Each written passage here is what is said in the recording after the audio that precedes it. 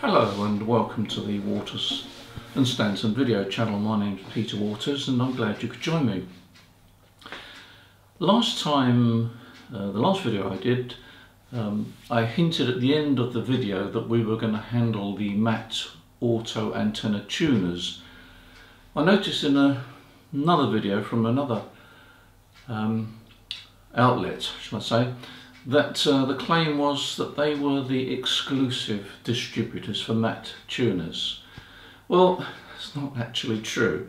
Matte tuners are handled in the USA by INRAD, and matte tuners, the manufacturers of these auto ATUs, approached us and said that they were anxious they had more than one distributor in the UK because they feared that a particular supplier might try and hog the market. So we said yes, we're quite happy to do that. So just wanted to put that straight. I can't vouch for the accuracy of the rest of that video, but that bit is certainly not correct. There we are. Now, in the last video I also concentrated on microphones and talking about close speak and the pop-in and so forth that you get with close speaking. I want to continue with microphones, but this time I'm going to talk about a desktop microphone that we've been handling for quite a long time, but we haven't actually pushed it as much as probably we should do. There was a good reason for this actually, and that is that the microphone needed the appropriate lead to match your transceiver, rather like the higher range. And at one time the only lead available was an open-ended lead, which meant that you had to put your own plug on. Well, perhaps, I don't know, 20 years ago I might have been happy soldering on an 8-pin round plug onto the end of a cable. I can't say that I'm so happy now because my eyes are not as good as they used to be, and I'm sure there's a lot of people out there in the same situation. Fortunately, they now have a range of leads to match virtually any transceiver, whether it be modular or round pin connection, which is good news. So now I'm able to really relaunch these microphones. They're called Adonis and they're made in Japan. They're high quality microphones, and what I've done, I've selected the middle of the range one to take a look at. But before we look at the microphone, perhaps it's useful to sort of look at microphones generally. There are two types of microphones. There's the dynamic and the condenser. I mean, there are other ones like the ribbon microphone, but for ham radio purposes you either come across the dynamic moving core microphone or you come across the condenser, and the dynamic moving core microphone is by far and away the most popular one.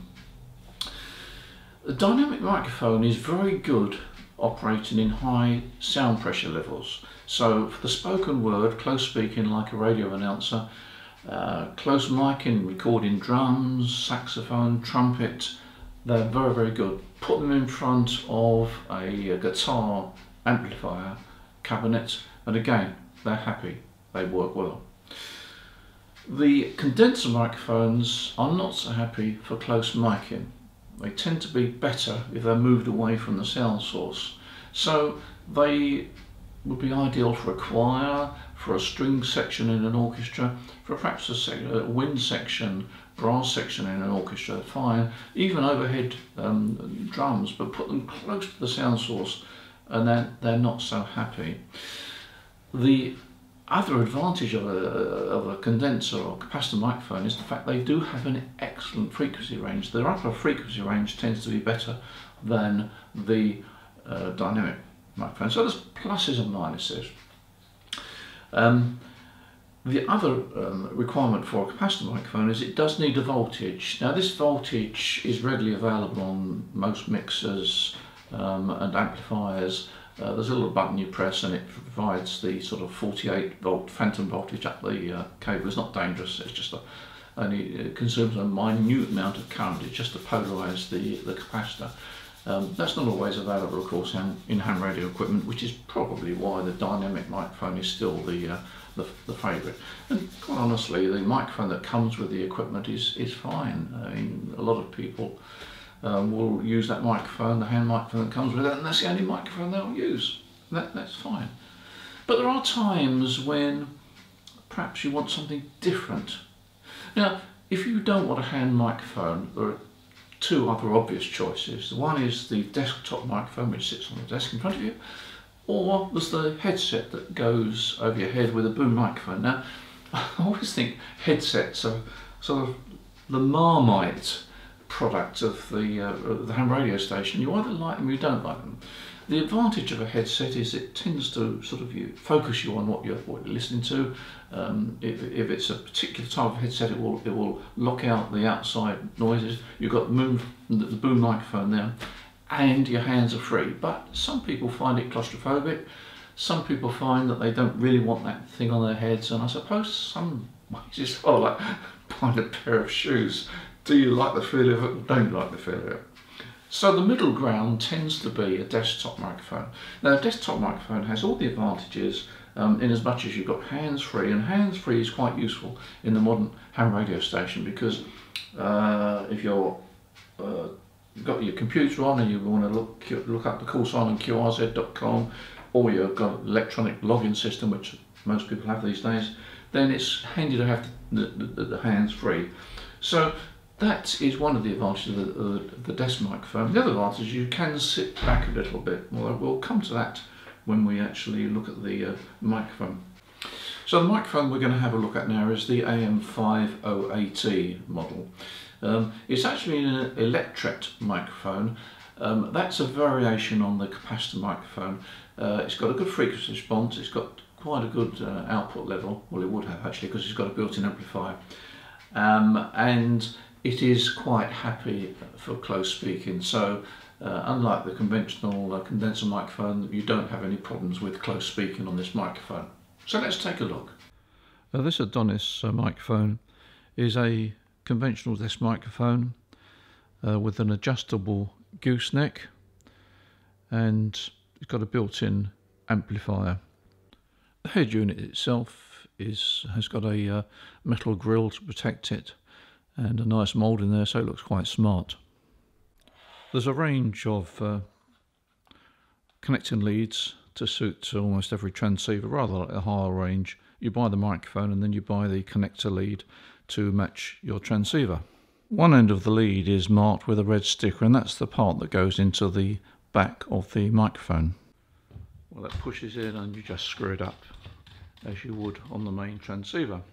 The other end of the lead has got the appropriate connector to match your transceiver. You can get modular or round pin, and each one is marked with the appropriate transceiver connection. This is called a D88i, which is the one that you'd use for ICOM 8-pin connection transceivers.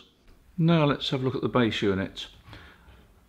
On the left hand side there, the first button is the power control. That switches the power on and off. And then on the other side you've got the up-down buttons, which move the frequency display on the transceiver, assuming that it has got that facility. Then further down you've got the PTT. This button here is the PTT. You press it on to transmit, release it, you're on receive. If you press this button here, you'll lock the transceiver on to transmit, so you can sit back and have a QSO, and when you're finished you just press that button there, which releases it back to receive again. So let's have a peek underneath. You've got some more controls here. On the left hand side you've got the mode switch, which switches between SSB and FM. That changes the frequency response. Then the next control is the compressor control, which is marked high and low. Actually low really means there's no compression at all. As such, high gives you the compression that increases the torque power. And then on the right hand side you've got something called vol, which is actually the volume level control. That's the screwdriver control there. That controls the output of the microphone so that you don't overload the input on your transceiver. And then further down here you've got this compartment here, which contains the AA battery cells. There are two small screws that hold the battery compartment in. Take that out, and then you've got the conventional AA battery holder for 2 AA cells. And there's also 4 rubber feet underneath to make it stand firm on the desk and stop any scratching.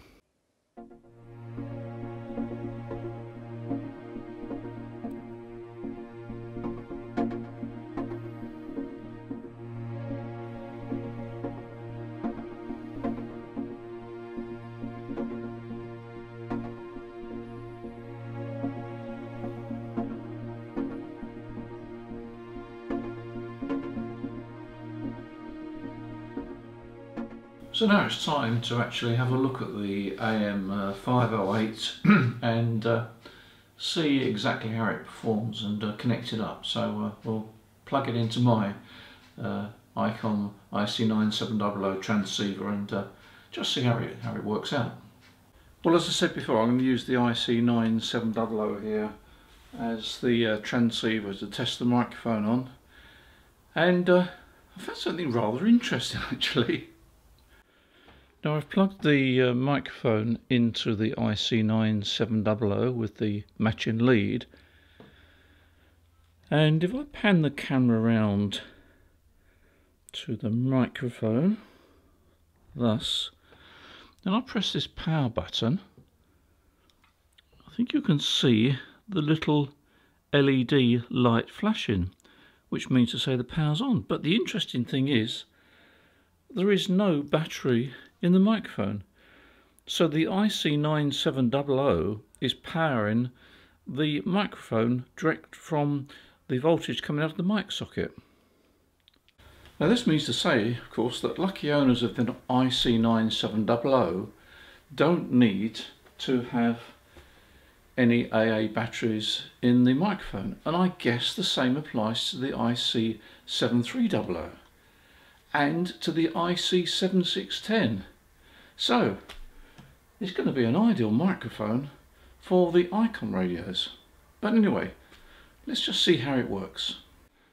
Now, as before, I've got the IC9700 output connected into an audio recorder here, and I've pressed the monitor button on the IC9700 so that I can talk into the microphone. The audio comes out of the headphone socket into the audio recorder, and you can then hear what is happening. So as I do this, I will actually talk to you over using the Adonis microphone and not the recording microphone. First test I'm going to do is to record the ICOM microphone into the recorder. So let's switch the recorder on. Hello test, 1 2 3 4 5 5 4 3 2 1. Hello test. This is G30JV Golf 3 Oscar Juliet Victor testing the ICOM microphone into the IC9700. G30JV Golf 3 Oscar Juliet Victor is testing the microphone into the IC9700. This is the microphone that comes with the 9700.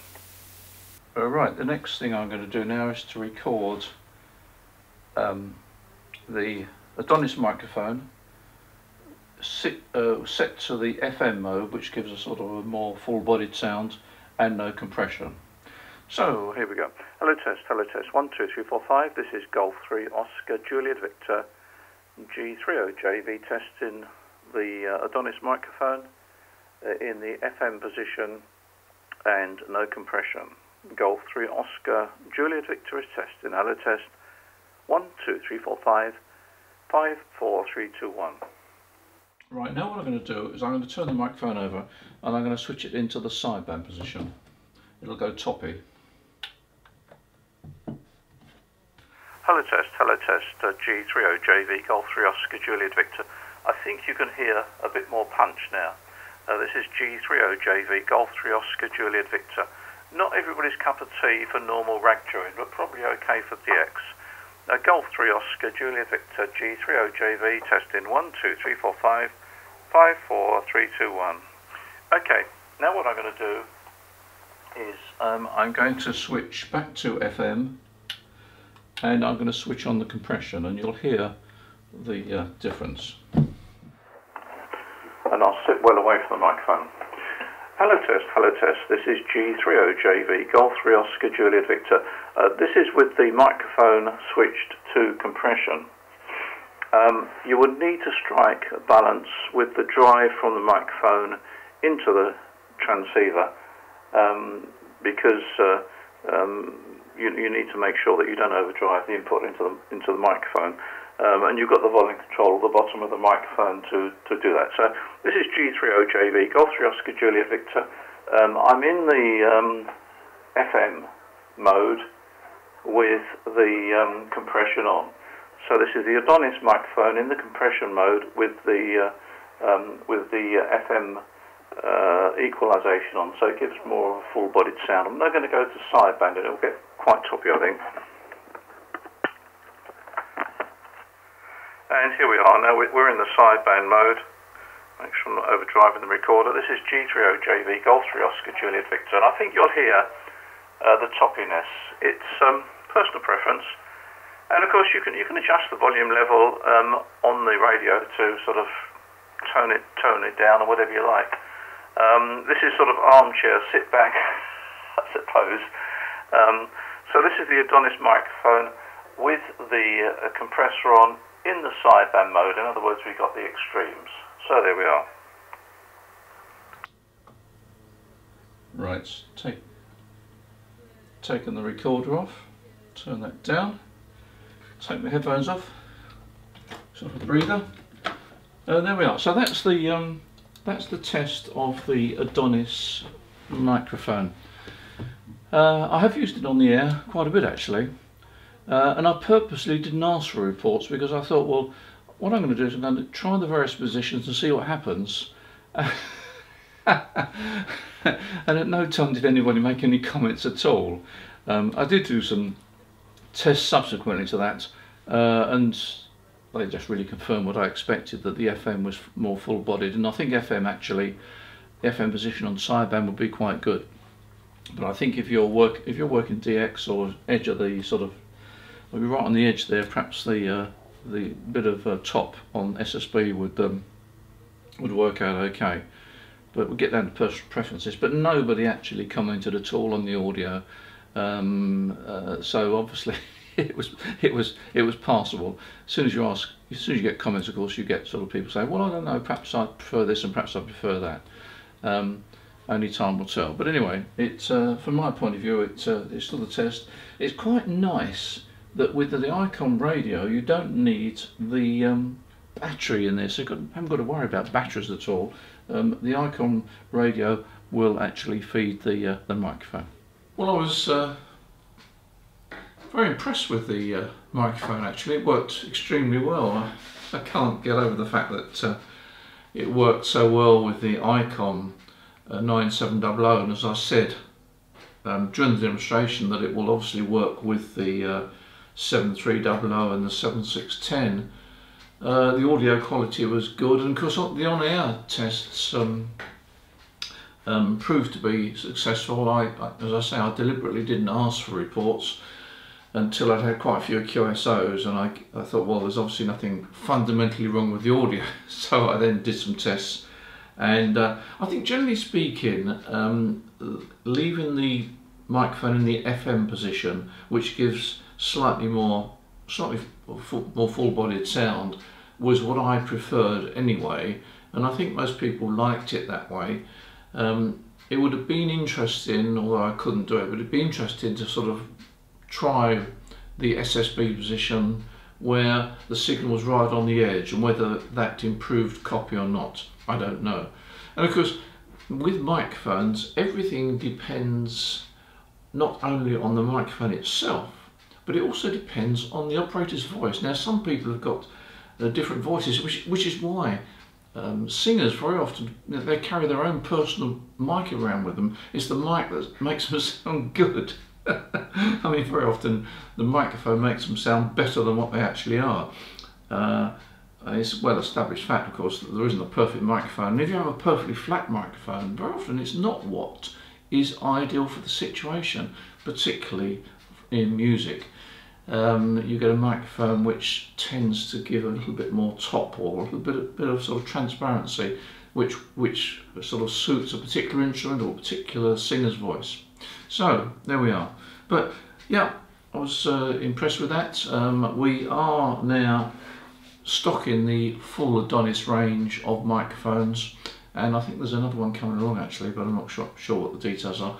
But I think there is one below that, which I think is which is £99.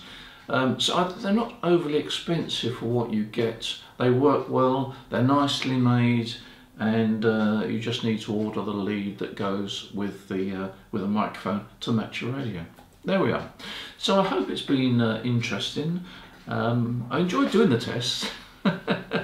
And I do thank you for watching the videos, and thank you for pressing the subscribe button, and try to bring you things which I hope will be interesting and informative, and sometimes it's a product and sometimes it's something else. There we are. Anyway, thanks for watching this video. Appreciate your company. Enjoy your ham radio. Take care. See you soon. Bye.